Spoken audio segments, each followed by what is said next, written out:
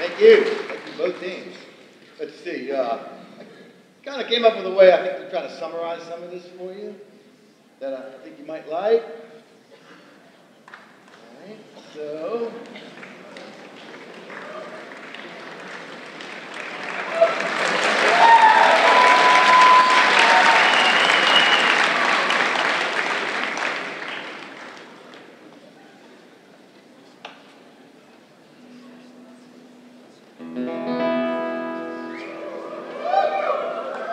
All right, so I tried to make this as even-handed as I could. I'm the moderator, so we'll see how this goes.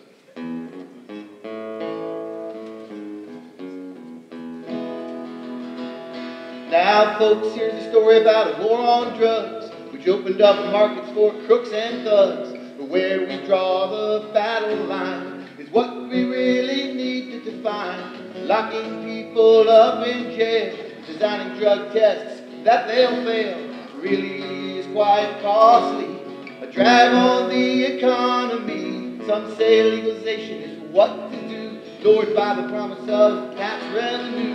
It would also help the economy by stimulating the junk food industry. But surely we must get the facts. How much will we raise by tax? What about the health effects? We must get these things correct.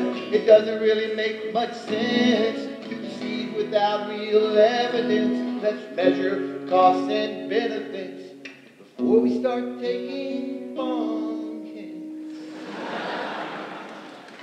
We tried prohibition of alcohol, but that did nothing good at all. It created a black market. It was a law that we regret. So why prohibit smoking pot? Does that really help a lot?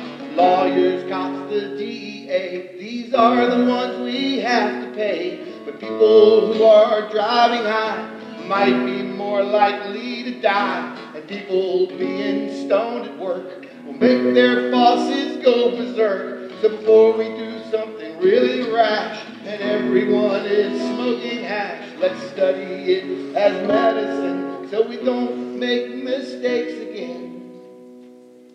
So this is where we are today. We want to hear what you have to say. So text us now, because we can't wait to find out who won this grade.